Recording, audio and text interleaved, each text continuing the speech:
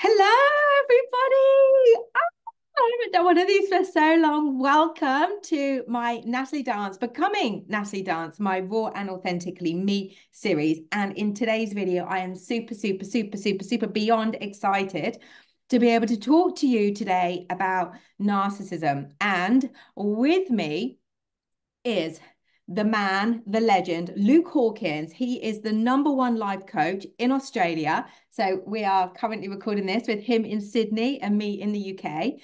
And he has the #1 life coaching business in Australia, became a millionaire before he was 30.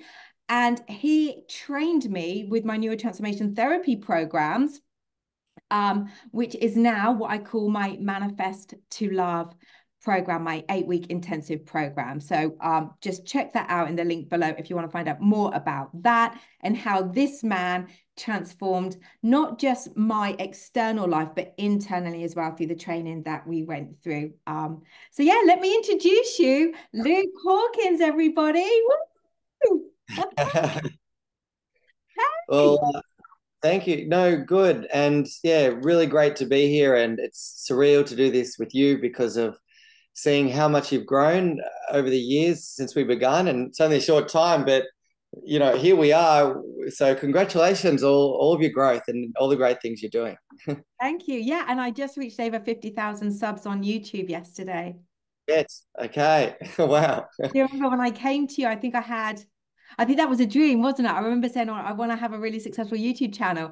And I think I had maybe like 100 people following me then, which was just 3 years ago. It's crazy. It's Wow. crazy. But That's thanks to you. celebration. Thank you. Yeah, thanks to you and all your training, I've been able to create this multi-6-figure business, which is just like, yeah, it's dreams, dream stuff. So yeah, so amazing. So so today we're going to be talking about narcissism. Now, you're the expert, I'm the victim, was the prey, I was the prey, no longer the prey. And yeah, was definitely somebody caught in the narcissistic trap my entire life, not just in romantic relationships, but family members, their enablers, friends, um, bosses, you name it. I was surrounded by narcissism and narcissists, and on a variety of different on a like kind of different spectrum as well. So I think with all of your incredible knowledge that you have, why don't I hand over to you and just talk about, kind of how does a narcissist become a narcissist? How do we recognize a narcissist? Why are we attracting these not very kind people into our realities, and what we can do and what are the red flags? And I guess as well, I think, like the variety of different ones, because, some people have these preconceived ideas that, all narcissists are shouty. Well, I used to be the shouty person based on their horrendous behavior towards me because I didn't have any other tools. So yeah, so it's let's take off the myths of what people think a narcissist is, and let's dive into what a narcissist truly is and the varieties. Yeah. So I think it's a good place to start of what is a narcissist. And I became fascinated about this because over the years, been 10 years now, that I've been running my life as a coach and my business as a coach. And it's been 7 years now that we have had this life coaching school, and the #1 life coaching school in Australia. And we've been recognized by Forbes, and we've trained over 2,000 students now and people as amazing as yourself from around the world. And so I became interested in this topic simply by hearing stories of students who had come to me who had been through narcissistic relationships, as you have been yourself. And so I became fascinated with that. And so I think it's important to start with what is a narcissist. And a narcissist is really someone who lacks empathy, and or they have what's called performative empathy. And I'm going to go through what that is later, but they generally have low levels of empathy, ability to understand what you may be feeling. And they're very entitled. They are arrogant. They will be egocentric, and they will chronically seek validation and admiration and approval. So they're very superficial. Now, because they're so superficial, this also means that they do not regulate their emotions very well, and they are easily triggered. In when people say things to them, so they're very thin-skinned and easily triggered. So they're very reactive to things you may say or do. And with this as well, because they struggle to regulate themselves so much, that the source of this that you need to know, the core of narcissism is that they have this deep insecurity about themselves. And the deep insecurity is that you might find out who I am. And who I am is, at my deep core, is I actually don't believe I'm all that much. I am really deeply insecure about myself and have this deep negative self-judgment of my own sense of self that is so not enough. I have such a deep insecurity about me not feeling enough that because of that, I need to carry all these protective behaviors and sabotage behaviors. And I need to protect myself from feeling any shame. And if you ever shame a narcissist, then you know for sure that you're going to get war or you're going to get trouble. So they really want to avoid shame, and they're motivated by dominance and control and really anything that's going to make them feel safe, and make sure that they are perceived as this, perfect, amazing person. So For I anybody would like to look at that. Yeah. for anybody Yeah. that says no to a narcissist, watch out. Yeah. Yeah. So I feel that now one thing that relates to what you said before is, people get stuck with narcissism because they're waiting to see for the person to give them real, genuine human responses. And they're not going to get that. And so some people will spend in relationships. I think you said you spent, how long did you spend in your narcissistic relationship, did you Last say? one was like 5, nearly 6 years. And yeah, I mean, I could be crying and they just look at you like it's just the most oddest thing, the way that they manage empathy or the lack of. They don't know how to. And so yeah, I Yeah, was so this empathy piece is like they either have none or they can fake it. none, So that yeah, none. yeah. So there is some narcissists that can actually fake it though. So they will be like, oh, your brother's sick, and they're like, oh, poor you, but I'm gonna care because I'm gonna use it some way to get what I want. So it's not like a genuine. I call it performative empathy. I'm gonna perform empathy on you to get what I want, or I will have none at all. So they have the ability to actually, a lot of people, that's a myth of some people perceiving that they would have no empathy. Some narcissists are good at performing empathy. It's not genuine, but they would perform to have that. So they might say, oh, your brother's sick. And then they're like listening to your story. Oh, your brother's sick. And they're like, oh, yeah. And then you say, yeah, but that's really making me feel bad about myself. I'm feeling really down and low. But now they're like, they tune out, they check out because they can't hold it. It's not genuine if they ever can perform that way. Yeah. And that's the tricky part, that the clients, and what happened with me is that they get the nicey bit and they think, oh, and then all of a sudden they get the not so nice bit and they Yeah. can't work out what the hell's going on. And So then it's a performance. Yeah, yeah, it's a performance. So this is why people would stay so long as well, because you're expecting sometimes, oh, they're just going to be outright terrible, shitty behavior. No, they're manipulative. And so because they manipulate people, it's hard to sometimes read their behaviors. And people will spend a lot of time. You spend 5 or 6 years with yours. Some people spend 20, 30 or more because they're thinking that the person is going to change, or they're just believing their behaviors at face value when they're not genuine. So narcissistic people will view others as objects.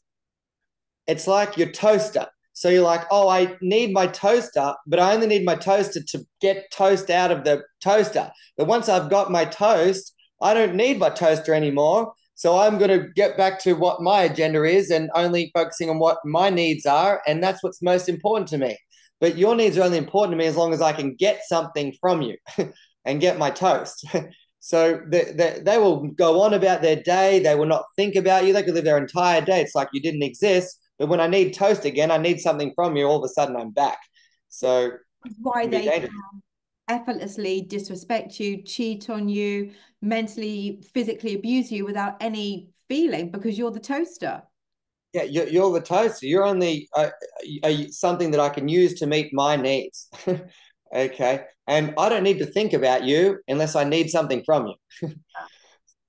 So yes, I like people to know that. We can go into whenever you want around the warning signs, but I just want people to know that when you are in a relationship with a narcissist, you definitely can't take the behaviors at face value because they are very good at performing.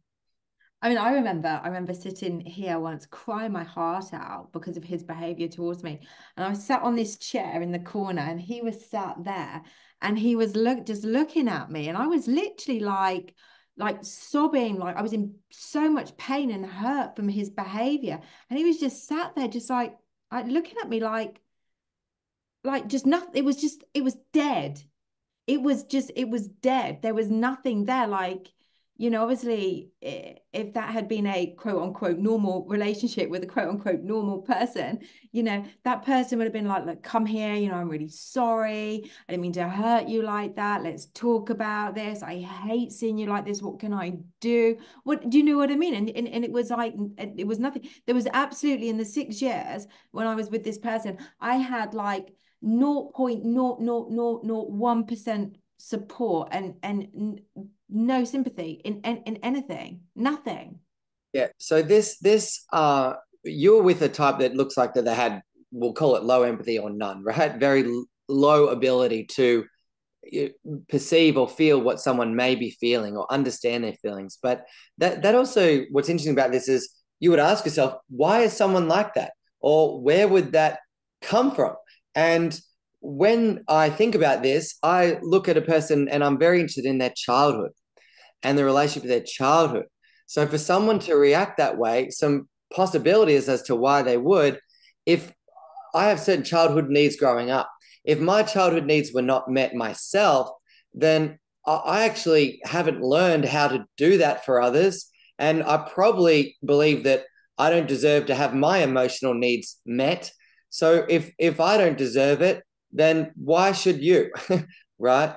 So if I've had none, you think about it, if I've had none of my emotional needs, if I grew up and I did not feel heard, understood, I did not have my emotions validated, I did not feel seen or that I mattered when I was feeling low emotional place. So from this, I'm probably thinking, my feelings don't matter. I don't deserve to have my feelings validated. So why would I give that to someone else? Like I've never received that for me. Whereas So whereas yeah, somebody who could also have had that similar upbringing that, maybe it was a busy household, maybe certain things happened in the household where that person wasn't seen or heard or you know, um, yeah, given the attention or the nurturing that they needed, but they could turn out to be somebody that overgives and over pleases. sure. And so then you've The, got the opposite of the kind of, I'm going the to opposite. hold my empathy back as opposed to, and then you've got somebody kind of people pleasing going, well, I want to give you that because I didn't get it. And if I give you it, then maybe I'll get it back from you. And it's, Yeah, and so this comes back to that it's never the experience that is creating the behavior for the person, it is the meaning that they have attached to that experience. yeah. And I would say that, whether a people pleaser is born or whether someone who's gone into codependent relationships or someone who's struggled to ask what they want or they shut down emotionally, whatever it may be, it's all from the meanings of the events. But someone who could not, actually sit there and understand what you may be feeling, what also could be for them is they actually fear themselves that that might bring up emotion for them and they don't feel safe to process that themselves because they never felt safe processing that emotion growing up. It was never felt safe for them. And they don't have a strategy in their own brain, probably, to safely process emotion. And it would just bring up too much negative self judgment for them. So that can be one of the contributing reasons as well. And definitely, I just had some evidence popped into my mind of that being true with this person of something that happened. Yeah, absolutely. I would never there was this person that I'd met and lost his girlfriend in an accident, And it was about a year later, and he said to me, I don't, I'm just not coping with this. I don't know what to do with this. And he was like, we were just having a chat in the pub, and I told my ex-boyfriend now about it, and he was like, I would never do that. I would never open up my feelings. I would never speak like that. And like for me, that was a normal thing for this person to say because they're struggling, and I wanted to like just listen. He needed to be heard. But for my ex-narcissist, it literally was like, that's just no, you just don't do that. Yeah, yeah. And so people who don't feel safe to process their emotions, naturally one of the responses is they're going to dissociate Yeah. and they're going to separate themselves, but it's just their learned response. Yeah, learned response. So the different types of narcissists. So I've had like, family members who were very shouty and angry. So that kind of common one that we see with the narcissist being screaming and shouting in somebody's face. To the one that's kind of quite silent, the one that will punish you when you least expect it, the one that will ghost you or gaslight you or put you down or ignore you or say something abusive to your face when you least expect it, but it's a punishment in something that you've done or said. um Yeah. so that's kind of what I had quite a lot of with a variety of different people and friends. So yeah, maybe we talk about the different types of narcissism. Yeah, no, of course. Yeah. So in the psychology field, they will talk about how there is five types of narcissism. And the first type of narcissism will be overt narcissism. Okay. And overt narcissism is someone who will be very arrogant, entitled, overbearing, and they will have this exaggerated self-image, competitive, and really, really lack empathy. So that's more of the most common narcissists that you will see. Where they're very competitive, entitled, overbearing. You should treat me this way, but because I'm so grandiose and I'm so amazing, but you don't deserve that.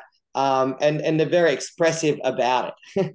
Okay, so that would be the overt narcissist. And would an overt narcissist be somebody that would cheat and lie? Yes, they will, because overt narcissists will be exploitative. So they will lie and they would cheat. An overt narcissist for sure. Yeah.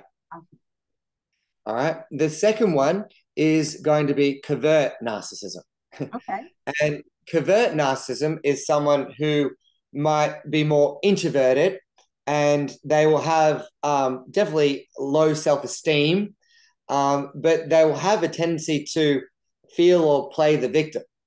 And so, you try to hold them accountable to their behaviors, but they will play the victim card on you, that because of their past or what they've been through, because of something wrong with them, they're a victim. So they won't take responsibility for their actions at all. Like they're a victim in this exchange, Right, so right? it's your fault. You're damned if you do and you're damned if you don't. It's your fault.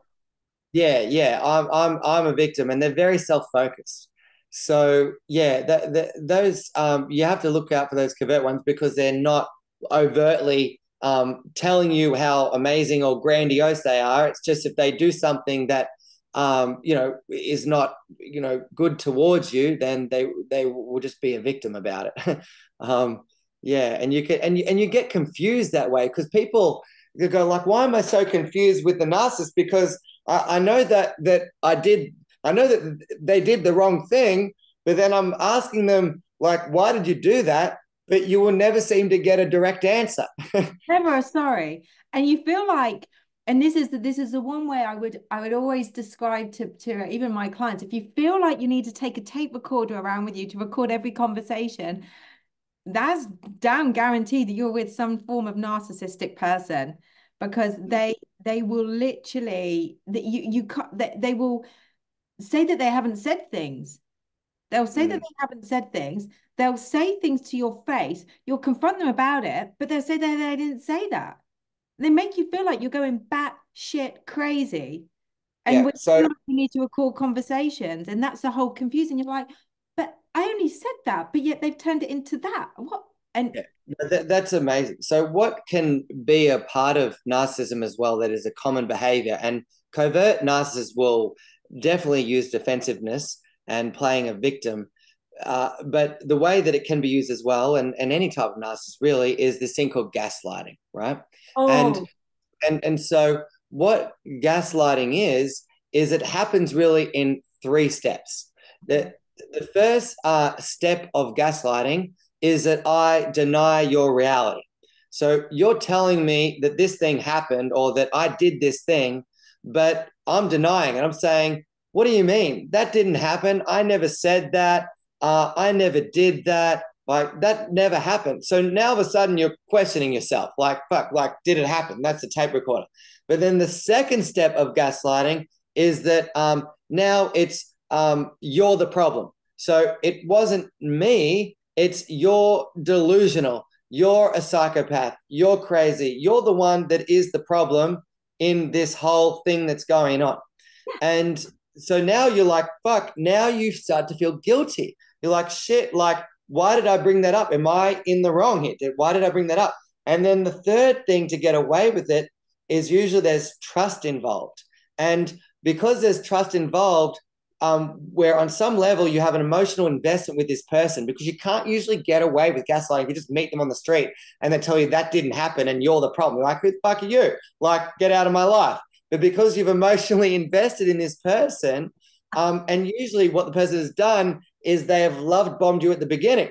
So what they've done is they've showered you with praise, with compliments, with gifts, with all these positive things, Tiffany and you're like, jewelry, Tiffany jewelry. yeah, yeah. And now you're like, fuck, now I'm emotionally spiked. You've hit me, you've given me a dopamine hit and this serotonin hit where you've just spiked me emotionally. And now I'm like, fuck, now I'm like, I want more of that.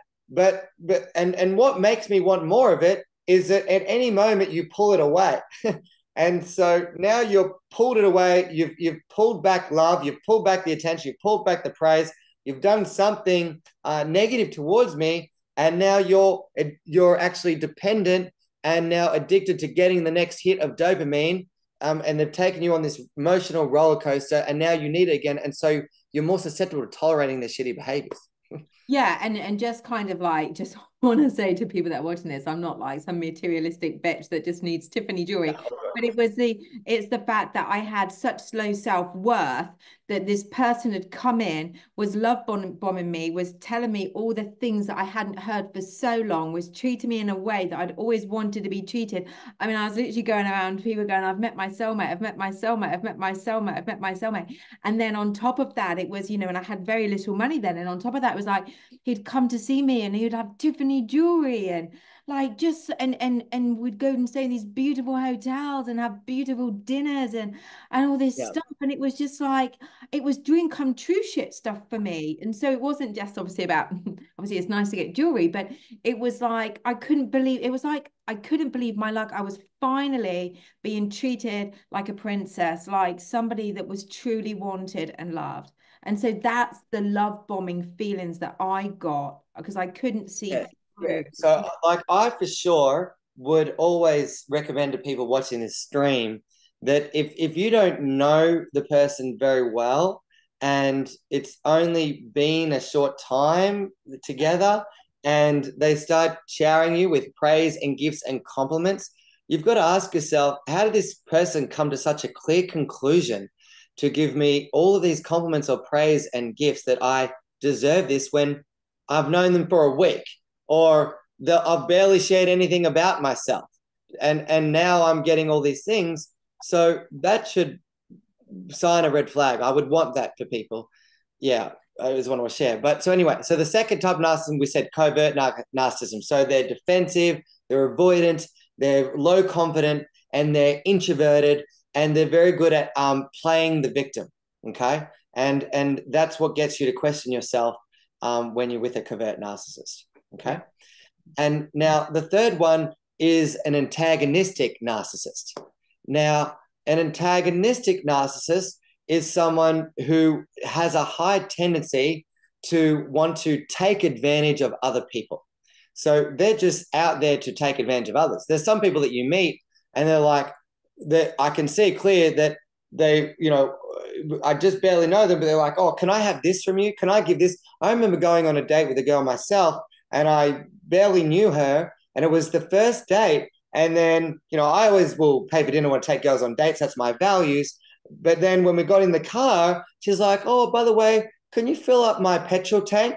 And I'm like, it's halfway. Like, you've got enough to get home. It's half. She's like, no, baby, but can you just fill up my petrol tank for me? And she wanted me to get out of the car. And I was like, I'm a nice, like, we'll get into how you're attracting a narcissist. I'm a light giving energy. They love givers and they can see giving people. So all of a sudden I'm filling the petrol tank and I'm paying $100 for her fuel. And I'm like, fuck, why am I doing this? Well, whatever. I'm a giving person. I'll just do it. And then we get to my apartment. She's like, oh, by the way, I've got this wrapper in my car. Do you mind taking all this rubbish out of my car and taking it up the elevator and putting it in your bin? Could you do that for me? And I'm like, you want me to empty the rubbish out of your car as well? So this person was like, saw an opportunity to take advantage of me. I'm a giver. That was an antagonistic narcissist. Jesus Christ. Right. So I would watch for that. And they have high I would call disagreeability. So they disagree with you a lot. Some people just And disagree. these are entitled. Sorry, these are entitled people, people that feel entitled. Of So, course, they will be entitlement as a base for a lot of these. Yeah. Yeah. so they could be entitled for somebody else's money just because they're married to them, or they could be entitled to somebody's pension, or somebody's like, they're Yeah, I'm entitled because I'm me. I actually don't even need a reason. Like I'm I'm I, I'm I'm an entitled human being that it's not warranted that I deserve this larger slice of the pie. Like, you must say, I've been married for 10 years, honey. Like, can you please cook dinner tonight? Like, probably some warranted, right? But hey, honey, could you cook dinner for me, 3 times a day, clean everything, give me 500 a day allowance. By the way, I'll only talk to you when I want to talk to you. And, so I know it's just not somebody. warranted I know somebody entitlement. that's married to somebody like that, and it literally them. I've only just, and this person was in my life for like 20 years, and I've only just realized from speaking to this person's partner who this person truly is, and it was like I didn't know this person, and and now I know that, and that person's no longer in my life, no longer in my life. But now I know that he's now being treated this way by, what did you call this? An An antagonistic, antagonistic narcissist. Yeah. Yeah. the entitled narcissist. Entitled, but and really wants to take advantage of people, willing to Yeah, take advantage of yeah, anyone with no guilt. yeah, absolutely. Oh, I did the right thing. I did the right thing by walking away No from this guilt. person, but I So could. this is the other thing that I want to share. It's some people that come out of these relationships, and if you're watching this stream right now, is that some of you are waiting for the person to say sorry, and and you're like, fuck, if they just say sorry to me, then I will be able to let go. But the only problem is because they have low empathy or only performative empathy, where they perform that way, and they have low levels or to zero ability to even feel guilt, then this means they're never going to say sorry. Well, I So actually had. Well, you talked about the very narcissist rarely that they that would would. that would put on the performance. So I did Mm, actually have a narcissist years ago say sorry to me, but right. I know that it was to entice me back or to keep me Yes. dangling. I know that it wasn't a sorry, sorry. Yes. I understand, to keep the power dynamic and have control and power. Yeah. Yes. So that's what I mean, where they really value power and dominance and control. Okay. So So the sorry from a narcissist is never a sorry. If you did get a sorry, it's never a sorry. It's never a true yeah, sorry. it's like, and it's very rare. Like, I never like to make absolute generalizations that a narcissist could never generally apologize. Like, I believe in the neuroplasticity of the brain, and that people have the ability to make new neurological connections and therefore change their emotions and behaviors. But for a person to be able to get to that place, they really have to experience enough negative consequences to want to do that. And it shouldn't be you. It's very rare that you're the one that's going to do it. Some people are like, oh, if I just, just be patient, if I just keep tolerating their lying or their cheating, like, I've just got to show them more meditation. I've just got to show them more books and then they'll change. But it's very rare in that one that they will. It's very rare. Yeah. And that's the thing as well, a narcissist isn't necessarily going to see that there's anything wrong with them. Yeah, and so like the only way that you would ever get to that place is if you experience enough loss that you're like, okay, the consequences of this loss is too much for me. I have to now look inward and be honest with myself. But that's definitely not an absolute and not common. So I wouldn't, I wouldn't sit on Hope Mountain and be waiting for it. Yeah. Yeah. So, all right. So we know the third one. We know the antagonistic narcissist. And now the fourth type of narcissist is actually a communal narcissist. And I find this one really fascinating because this is someone who is easily morally outraged and they react strongly to things that they see as unfair. So if they see something that is unfair in any way, then they become very highly morally outraged and they put themselves on this pedestal that they have this strong moral code. And it comes from their own inflated self-importance that I'm so great, I'm so famous, I have these high morals, and anyone that doesn't have these morals, like they become easily outraged by that, by seeing that. Yeah, so that's just a type to look out for. Okay. There's an actor that I've never met, but when I think of this actor, I think of that. Like it's about their own self-importance. Yeah. So like you might be like, oh, but like it's not about generally caring about the thing. It's like I have such an inflated ego self-importance that is why I'm so morally outraged. And basically that's why I'm doing the thing because I'm so grand, I'm so great. That's why I care about this thing. And you're just not that grand and great. And that's why you don't care. And so there's some people that will be like, all right, I'm going this lifelong mission. I'm going to be like, all right, climate change, or all right, you should give to this place, but it's not generally giving to the thing. It's like, no, I just want ego significance and importance for people seeing me for caring about the thing. Yeah, and that's exactly what this one actor, obviously I can't mention his name. I'll tell you it once we finish recording. But like You this should say it. You should say I it. can't say, I can't say, but when I think of him, he's an extremely good actor, and I can just about watch his films if I disassociate the truth of him to his acting skills. But yeah, he's literally that. Oh, the communal. I need to be seen. You need to hear me. I'm this. And it really, and you just go, mate, you're a fucking actor. Get off the fucking stage. It's Yeah. like, Yeah. Yes. So yes, I that find is it the hard. communal narcissism. And then the last one is malignant narcissism. Oh, And now this evil is one.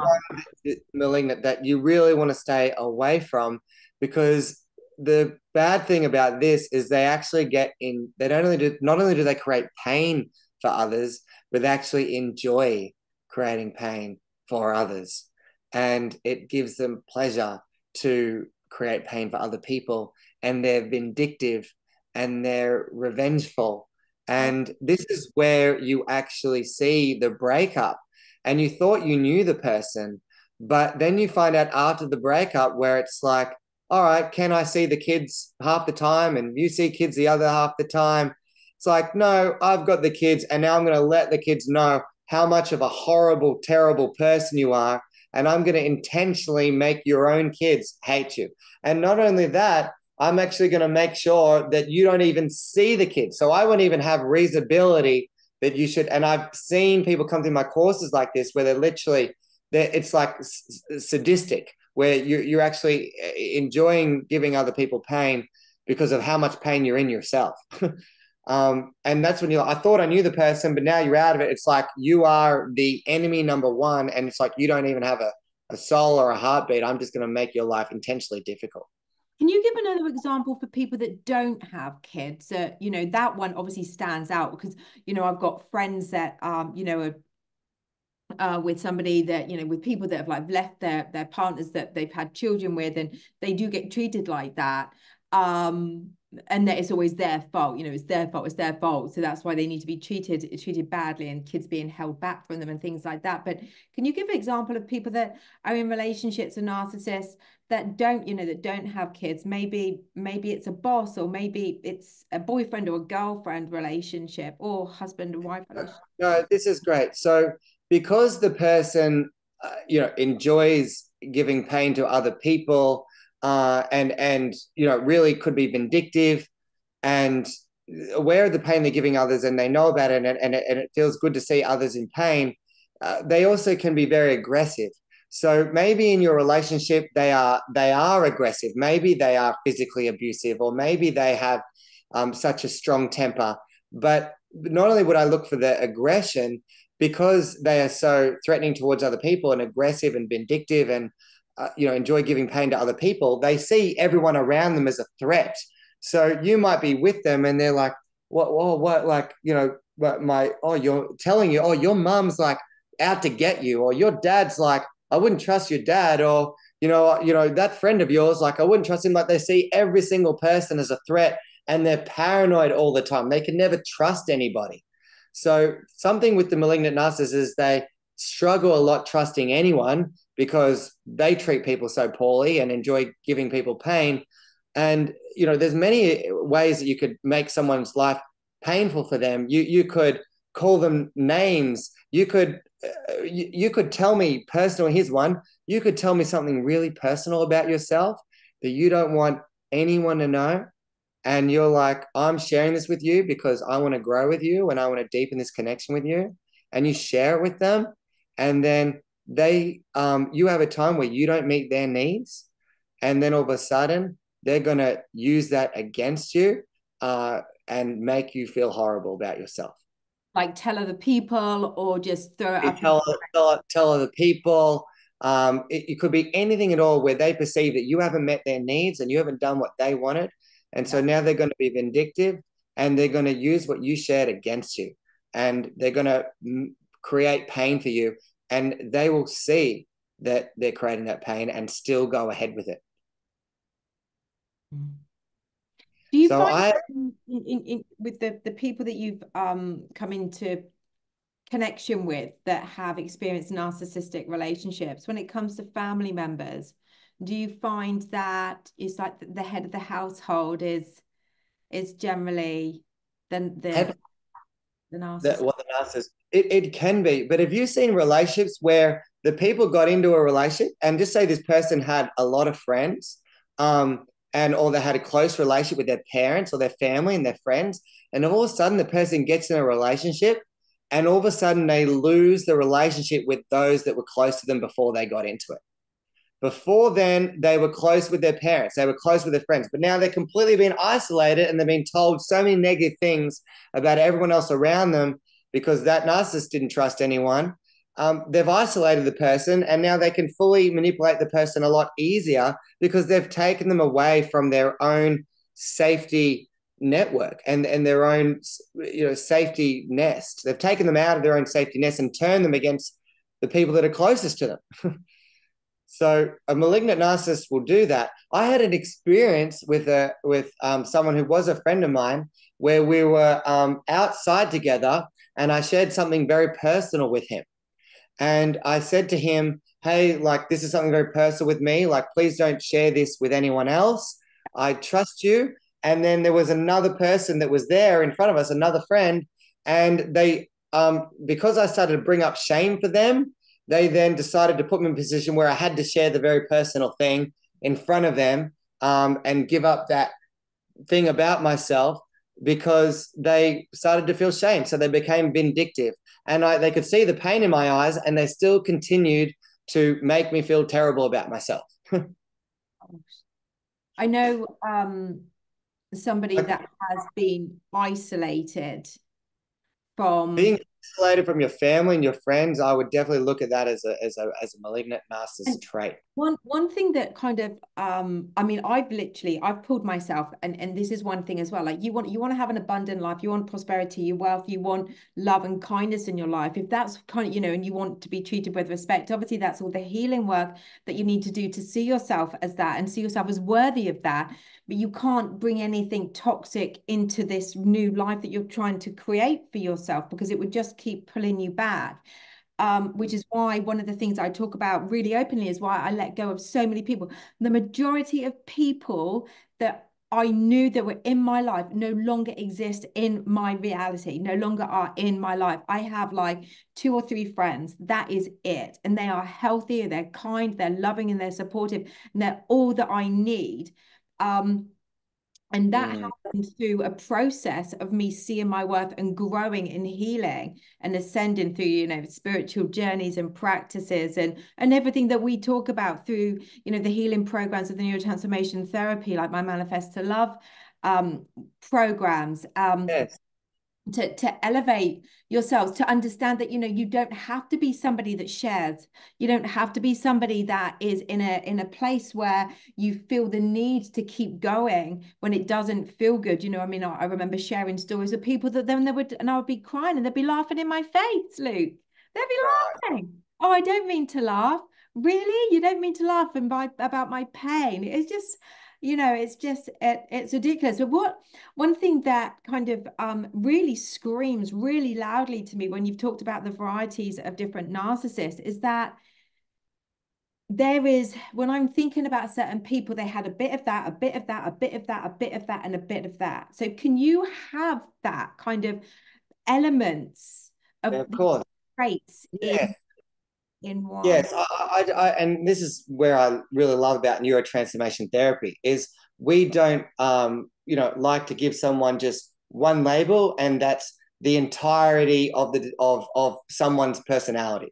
Okay, it's not, or the entirety of a human being.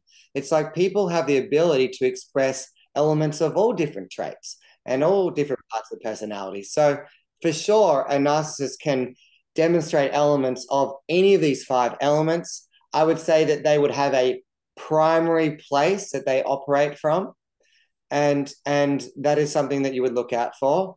But for sure, I just want to help people detect. If you want to detect a narcissist, just look for when the moment that you don't meet their needs, or the minute that you hold them accountable to a behavior that wronged you, look at how they respond. And when someone is not, when you're not meeting their needs, and or that you're holding them accountable to behavior, you're going to see their level of emotional intelligence and see what traits they're expressing. And that should be a sign.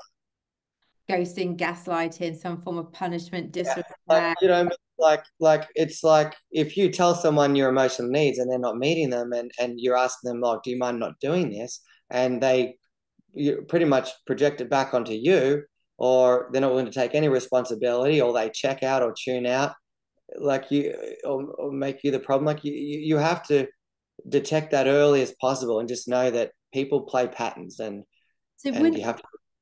one thing that happened to me with my ex was that everything was always my fault. I was damned if I did, and I was damned if I didn't. It was always my fault. It didn't matter. If I spoke up, it was my fault. If I didn't speak up, it was my fault. It was always my fault.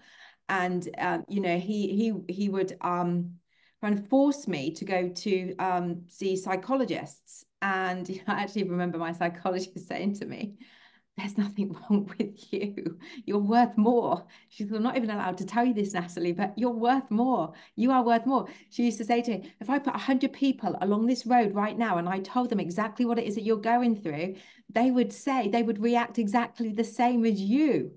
But the only reason So, why I was reacting to this person's bad behavior towards me to a level that I was because obviously the triggers from my childhood, obviously, because that was what it was bringing up.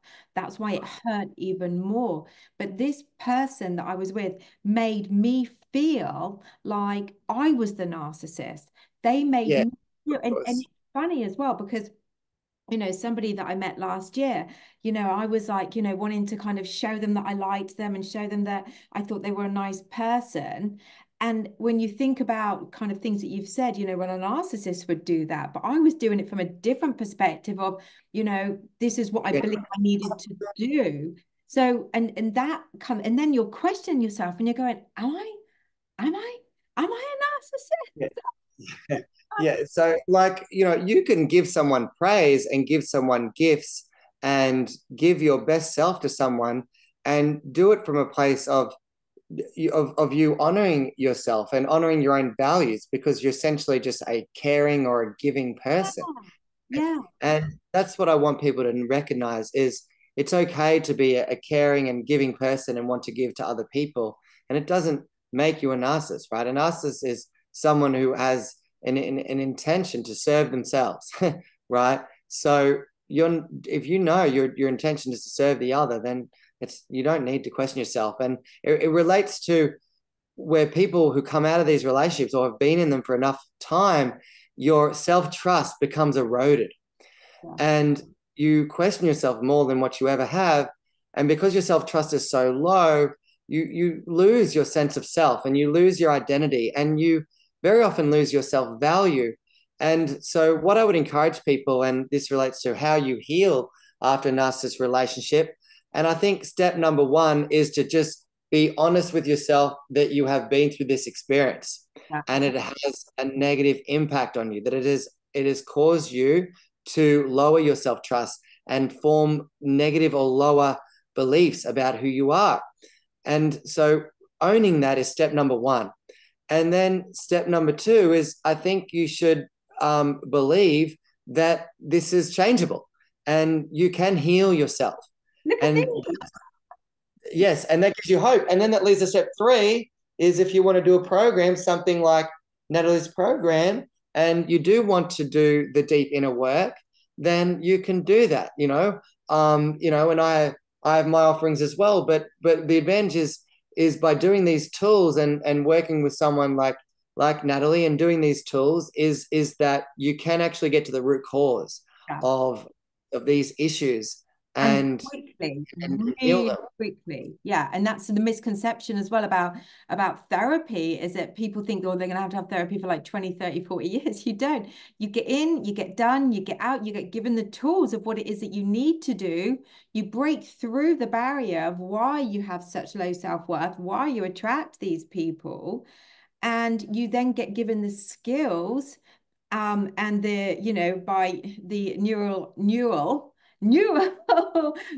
pathways mapping, you get given the skills to be able to keep this new reorganized way of thinking moving you Yes. in the direction that you want to move in. So you have the tools to be able to do that through breaking through by getting the root cause, because that's the biggest, most darkest belief that you're holding on to about yourself, which you carry around with you and look like a little suitcase everywhere you go. And that's why you are attracting that.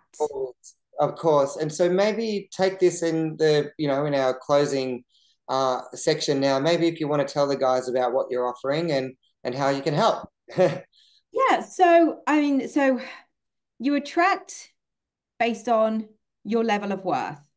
And when a narcissist, we're just using narcissist as an example here, because that's obviously what today's video is about. A narcissist will recognize you by coming in, talking to you. They'll recognize that you are prime meat for them Yes. by how you feel about yourself, how you speak, the words, the language that you use. And you're using that language based on the level of worth that you have about yourself. So when you elevate your self-worth through a self-love healing practice, when you deep dive into what these traumas are, these limiting beliefs that have created this low self-worth, and you transform from the inside out, you lift and shift this shit, you know, out of you that you've buried the goodness underneath, and you lift the crap out and you push it out, and you embed and recode the mind through understanding what the root cause is, these traumas, and getting the learn from your subconscious mind, you're able to then transform from the inside out. So then you're raising your level, you're raising your vibration, because we're all energetically connected. We're all vibration, like attracts like. You'll then attract healthy people, healthy relationships, because that is how you'll see yourself. And so then if a narcissist, if a universe decided to test you, or, you know, if you see it that way, or a narcissist came into your life, you'd recognize it straight away. And you would, in this, in here, you would trust your inner compass. You would trust this to turn away from it. No, thanks, mate. I've worked too hard on myself to allow you to come into my reality. See you, mate. Goodbye. That, Want to be that, here. no, that's amazing. That's exactly what they should do. So, what should they comment below if they to express interest in what you offer? How should Yeah, they do so that? the link's below the video to the Manifest to Love program. It's an application program, so you need to apply for it because this isn't just for anybody. This is for the right people that are ready to do the deep work. It's deep work, deep healing work, releasing traumas that you've been holding on to your entire life, so you can transform your life from the inside out. So just click the links below this video, and just follow the steps to the link and you'll know exactly what to do. The other thing that I wanted to say as well is, if what I've done, and I've followed my passion to helping people across the globe heal through healing their hearts through this deep work, this neural pathway mapping techniques that I've learned through the neurotransformation therapy programs and my incredible intuitive skills. That combined is just like a game changer. But I've transmuted my past pain, my past hurts, my past experiences to create this incredible business that I'm so proud of. I've taken my pain and I've transmuted it into something incredibly powerful to help you all to heal. So you can all experience the love, the life, the relationships, the money, the finances, the friends, the abundance that is available for you, for all of you, the successes, it's all there available for you. You just have to heal to know that it's there for you, because we're all the same. Yeah. And so by transmuting that, I feel, being able to help people. So there's this is what, Luke offers. This is with Luke's life coaching business, is that, not only can you go to Luke to learn the neurotransformation therapy techniques, but for yourself, but you can also take that and become a life coach too, and take this, and you can then transmute your pain and your relatable experiences and bring that to the table to help people. And you will attract people into your business that are relatable for you, that you can help. And that's exactly what's happened to me. So you can actually use these powerful skills that you learn through your healing process, through neurotransformation therapy, whether that's through Luke or through me, and you can take that and get a certification to become a life coach too. So if you do want to find out more about Luke's offerings, what's the best place for people to contact you on? Is it your email address? Is it at I'd probably just say message me on Instagram at Luke Hawkins. at Luke Hawkins on Instagram? So you can DM Luke. DM Luke Yeah. on Instagram. So there we go. So Yeah, wow, I what just a want to say day. thank you, like to you as well. Like, thank you for having me, and thank you for allowing me to, share my knowledge with your audience.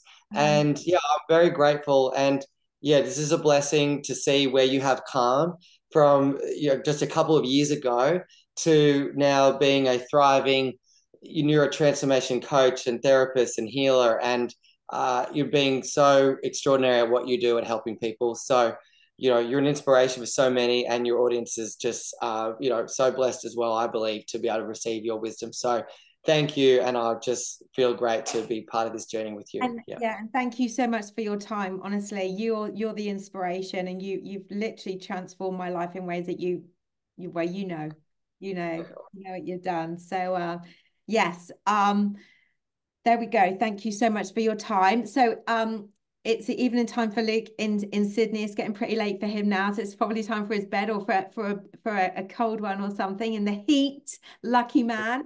And guys, thank you so much.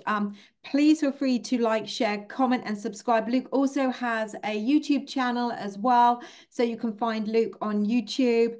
And yeah, comment below your thoughts about this, your experiences, and let's inspire other people that they too can heal through these traumatic relationships and experiences that they've gone through with narcissists, because it's not just a normal relationship. This is a different level of relationship with a narcissist. So yeah, thank you ever so much for listening, guys. And as always, I will be back very, very soon.